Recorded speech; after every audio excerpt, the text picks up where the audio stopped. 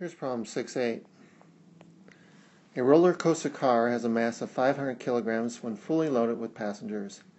At the bottom of a circular dip of radius 40 meters as shown in the figure, the car has a speed of 16 meters per second. What's the magnitude of the force on the track on the car at the bottom of the dip? Alright, so we're moving at 16 meters per second. We have a radius of curvature of 40 meters. Let's do a free body diagram on a car.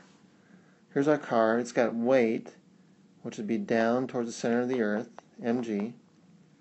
It also has a normal force of the track on the car, which is up, normal to the surface. And in this case, that normal force is going to be towards the center of this circle. There's no force in the forward direction because we're moving at constant velocity of 16 meters per second. And there's no other force to speak of in the vertical direction.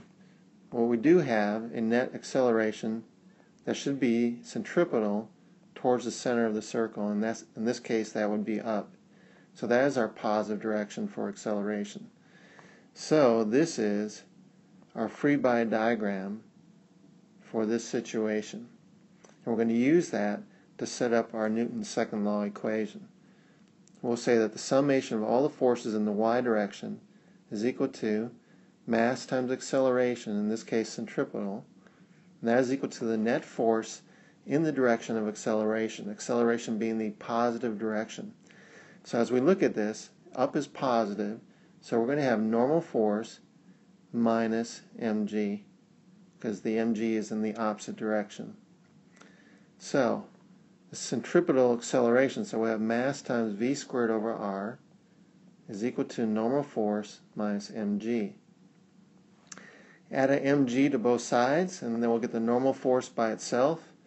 So the normal force will equal mass times velocity squared over r plus mg. It's actually going to be greater than the weight.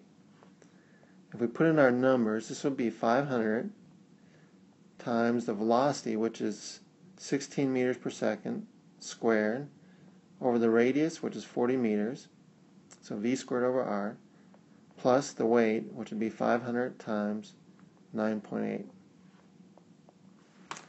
So what is that? If I take 16 squared divided by 40 times 500 plus 500 times 9.8, I get 8,100 newtons.